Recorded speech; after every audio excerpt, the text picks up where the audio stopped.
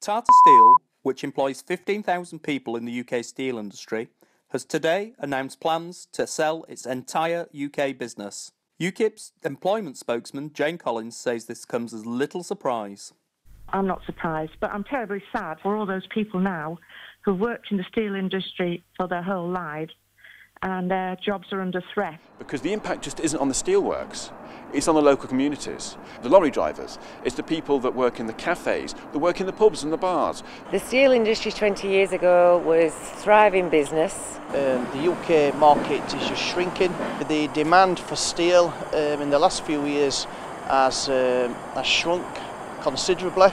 We're here today at Tyvek Alloys in Sheffield at a critical time for the steel industry. We're looking at Port Talbot closing, we're looking at Tata withdrawing from the British steel industry, and we've got to understand why that's happening. And the main reason that the steel industry is in crisis is the failings in Brussels in three areas. First of all, failure to put anti-dumping duties on Chinese steel. I think the major factors at the minute are the cheap steel coming out of China. Cheap steel coming over from China is having a detrimental effect on the steel industry. I'd like to see the government step in and basically either put an anti-dumping duty on the material coming out of China and to help these large companies, because it's not just Tata, it's all the industries around here.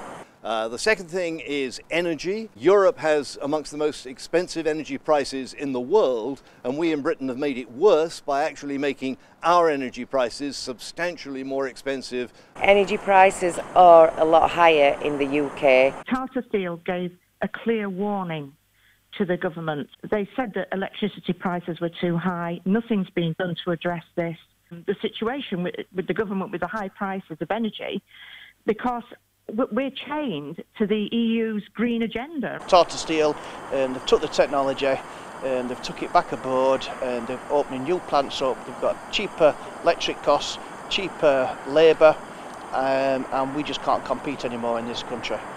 George Osborne has decided that the cost of CO2 emissions under the emissions trading scheme is not actually high enough, so he's introduced something called the carbon floor price that makes British electricity even more expensive than on the continent. Environmentally, we have a lot of issues in this company and China don't have the same restrictions as what we do. And the third thing is the issue of state aid.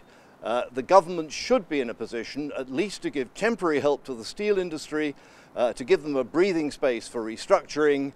It can't do that because of EU state aid rules. The European rules impact massively on production of steel.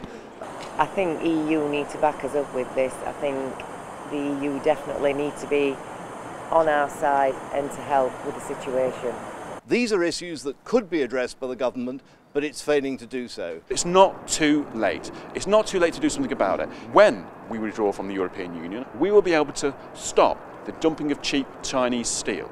What we need to do critically here is we need to apply serious anti-dumping duties to Chinese steel. The Americans on some specialty steels are up at 200+%, while the European Union is fiddling around in single figures. The EU is supporting and facilitating unethical practices worldwide for their own agenda. Production of Chinese steel is unethical, produces an awful lot more pollution, and furthermore, the raw materials of iron and coal, iron ore and coal, are mined often in countries that use child labour.